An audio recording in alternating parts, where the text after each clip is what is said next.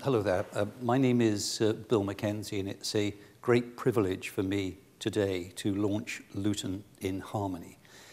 My wife and I came to Luton nearly 40 years ago, and it's long since been our home. I've always seen the attractiveness of the town, its good transport links, its employment opportunities, its great schools and colleges and the university. But in particular, I've always been proud of its diversity, a vibrancy that comes from different cultures, different religions, different languages, different arts, different music traditions. And that is a huge strength. And that's the way that the people of Luton see it. We know from surveys that they do believe that our communities live well together, peacefully together, and share many things. But despite all of that, we know that we are too often defined in the public eye by a tiny minority of extremists who would pursue a particular ideology. And we need to push back against that.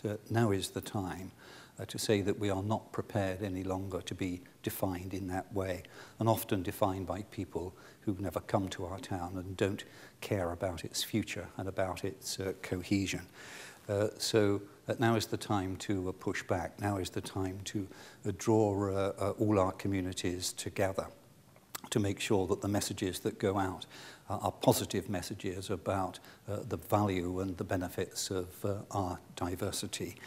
This is why I urge you all to support Luton in Harmony, to help set the record straight about what a great place this is to live, work and have fun.